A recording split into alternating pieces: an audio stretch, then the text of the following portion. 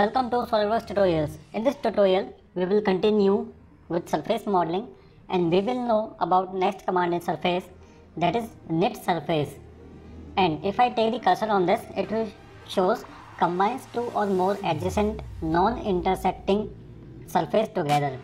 So it can combine two or more surface that are adjacent to each other. It means they are touching to each other.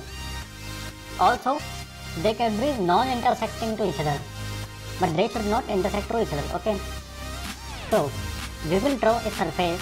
I take extrude surface. Suppose I take this top plane and I draw a rectangle, corner rectangle,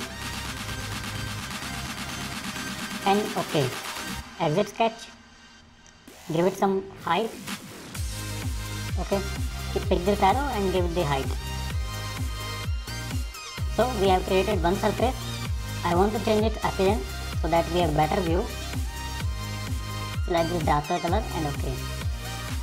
And then we need one more surface for this because this is a complete one surface. I select planar surface and we have to select the boundary. So suppose I select this bottom boundary. This is first boundary, this is second, third and fourth, and click OK. So we have created these two surfaces. So if I select this surface, we see this is a different surface and this one is secondly different surface. Okay, so to combine these two surfaces, we need to use the command that is knit surface. Like this knit surface, we have two options for surface selection. So we have to select this surface and the second surface is this bottom face. Then there are some options. Next option is seed surface.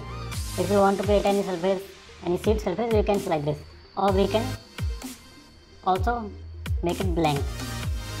Then we have option for merge entities. We will know about this, and then gap control. So gap control basically is the toe length, because we see on this corner there is a gap. It means this gap could be on value, suppose 0.0025. So we have to keep in mind this gap control and I click OK. Now these two surfaces are now a single surface or a single entity. That is the first thing in the surface knit. Next thing we will talk about is the tolerance in knit surface. So to use that tolerance feature, first we will take surface. Okay, sketch, go to this sketch and select this bottom face, rotate it to a normal view. From there I take line command. From this end point, draw some line like this and make this a complete loop. Okay, then take smart dimension.